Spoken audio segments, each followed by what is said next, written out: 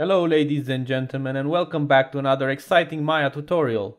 Today we'll be finishing off the animations for the low poly tree we made and rigged in previous episodes. This is the finished result.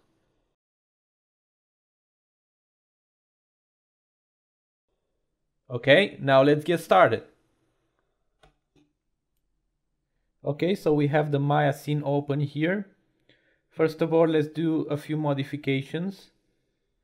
Let's recreate the eye key tree because we want the bottom of our tree to always be on the ground.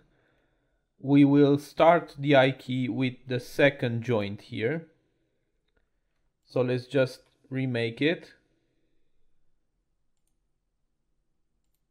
There and there. And now when we move it, it should always be the bottom part of the tree is always on the ground. Okay, good. Now let's start creating the animation. As you can see in the bottom of the screen here, you have a timeline. And if we let's make this the default position for our tree. So if we select the IK handle and the mesh and be sure to be on the first frame here, press S. We just recorded our first frame, which is in the default position for our tree. Now let's move to frame 30 and move it a bit.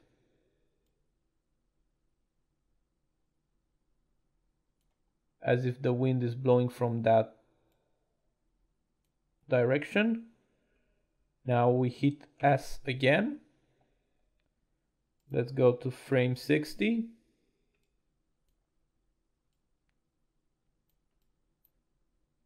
And this is very much up to you how you want it to look exactly. How bent you want the tree to be, and if it's a light breeze or if it's like a very powerful wind that is blowing. Okay, I've recorded another frame at 60, and now for the final one, which is gonna be at 90, I'm just gonna copy the first frame back. Okay, so we have a loop.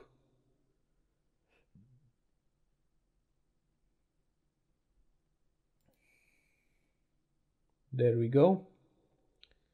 Now, if we play it,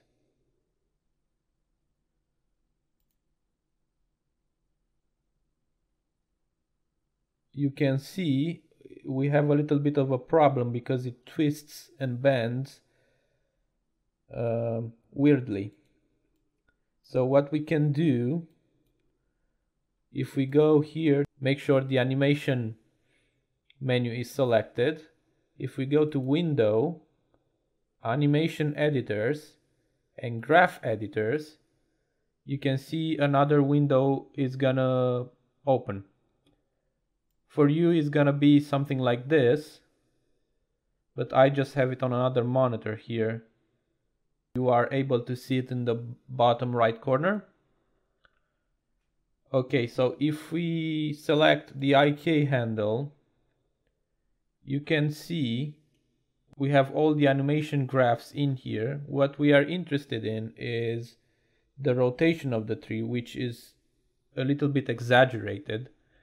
And we can just visually look what lines are extremely exaggerated. If we look at rotate X, for example, it's extremely exaggerated. So what we can do is select this bottom part of the graph here and bring it back and maybe let it rotate just a little bit.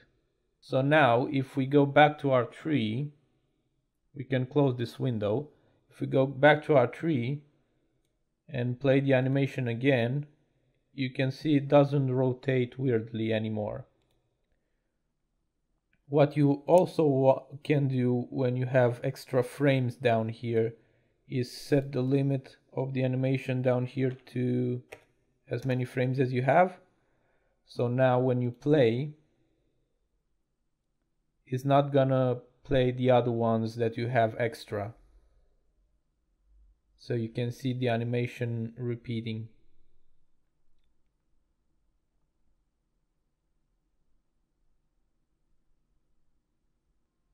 You can tweak the animation however you like, and when you're happy with the result you got, we can select the mesh and the joints and go to File, Send to Unity. Let's first, if it's your first time creating for this project that you're working on, go to Set Unity Project and go to your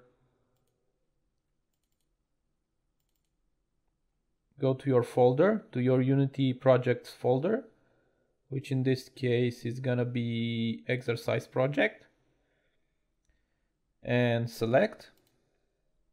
And now going back to File, Send to Unity, and say Selection. So we only send the mesh and the joints because the IK cannot be imported into Unity. Now a window will pop up. We'll go down here to Animations, make sure Animations is selected, and go here down here to Bake Animations, make sure Bake Animations is selected, and the start frame should be 1 usually, and in this case the end frame is 90 because we made 90 frames. Also here on deformed models, make sure it's selected and skin and blend shapes, and that's it. Now if we give it a name,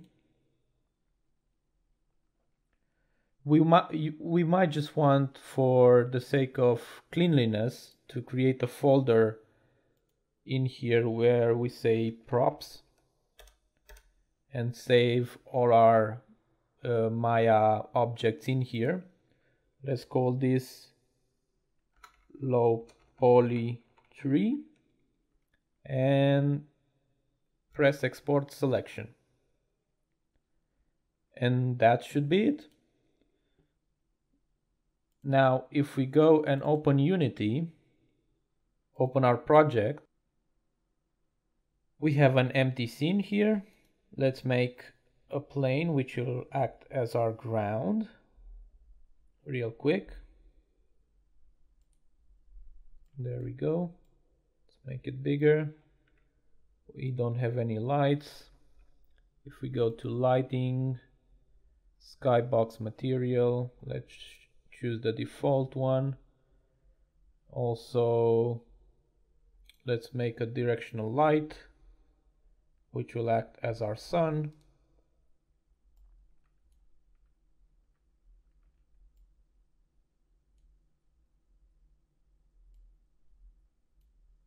Which we put in there.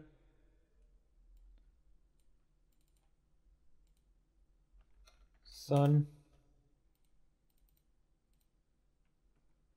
ground, there we go. Let's make a material for our ground.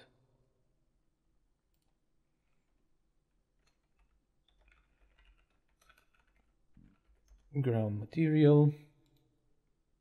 Let's go back to the expector. Let's give it like a greenish tint. Let's apply it. There we go. It's still a little bit dark for some reason. Let's check that the sun is shining on. There we go, that's better. It is very metallic, which is not a very good idea.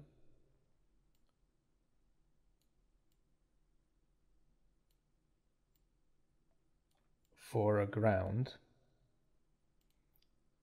Let's make the color a little bit greener. That's better. And let's make it big. There we go. Now if we go to props, we should have our tree imported.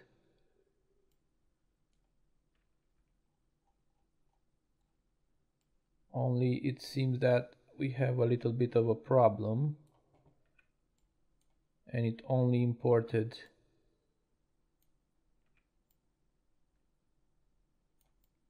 the main branch. So let's go back to this and make sure everything else under this is selected. This is one of the things with Maya. When you select a parent group, it doesn't select all the childs in it. So let's make sure everything is selected here.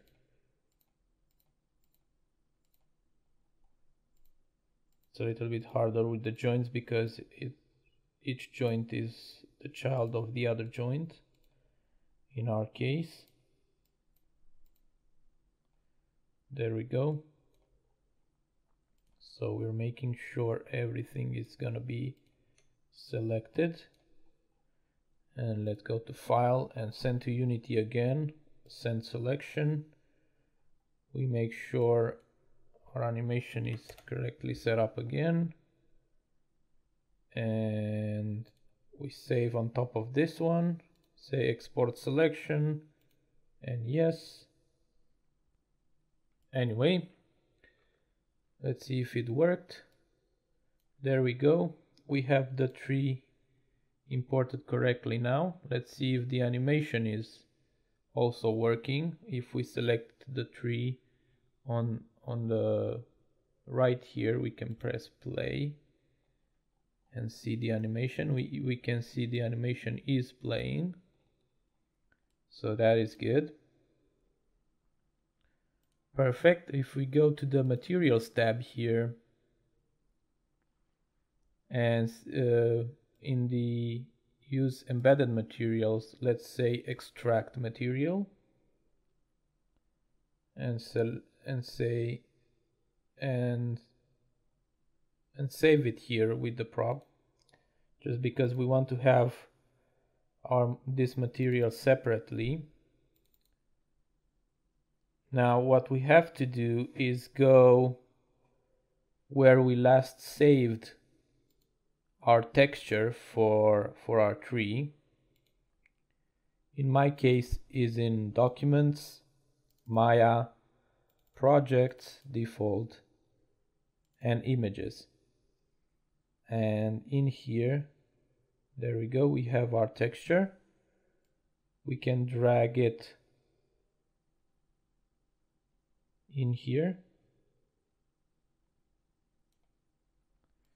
Now we also have the texture, so we can apply it to our material. There we go. Now one side of the tree is very lighted up and the other one is very dark. That's because we don't have, and at least I don't think we have, any ambient light. So if we go to lighting, let's change it from skybox to a color, and we can now choose, for example,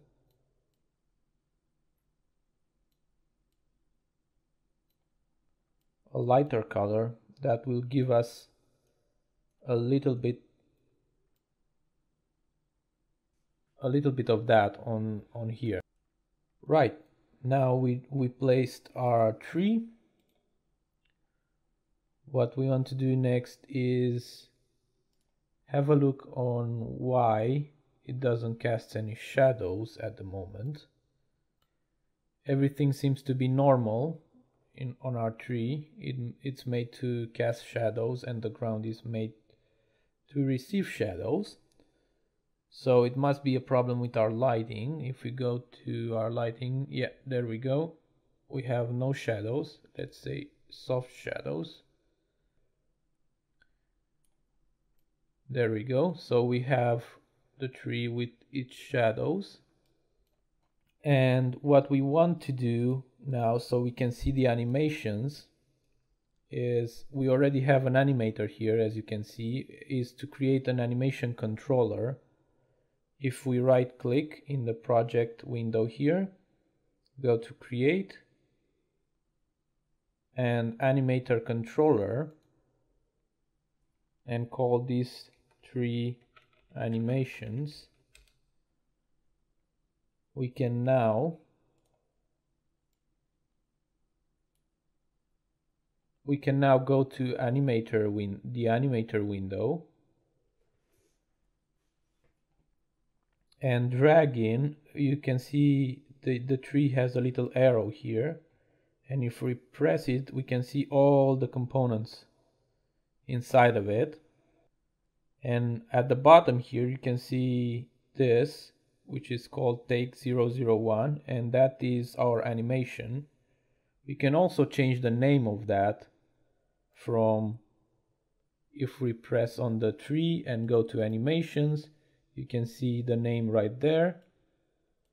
We can call this wind animation.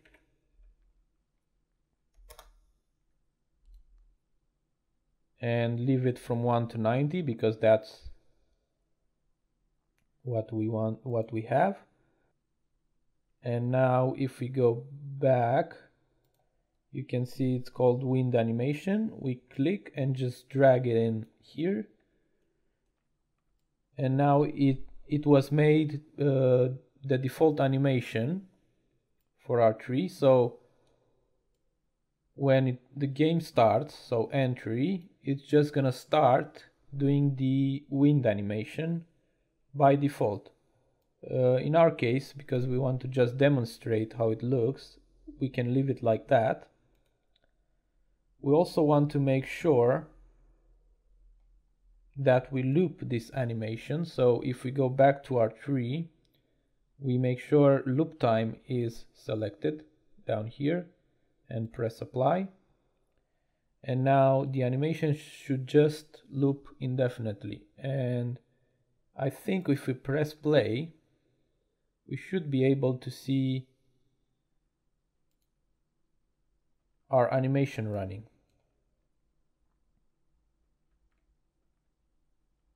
There we go. We cannot see it in the game window because the camera is not set up correctly. So, but we can see it in the scene view at the moment. But yeah, that's our tree, and that's how you make a very simple animation for your tree and export it afterwards to Unity. Thank you very much for watching. I really hope you liked this series of videos, and if you liked what you saw and want to see more, please press subscribe, maybe give it a like or a share, and if you really have the possibility, please consider supporting me on Patreon from just $1 a month. Thank you and see you next time.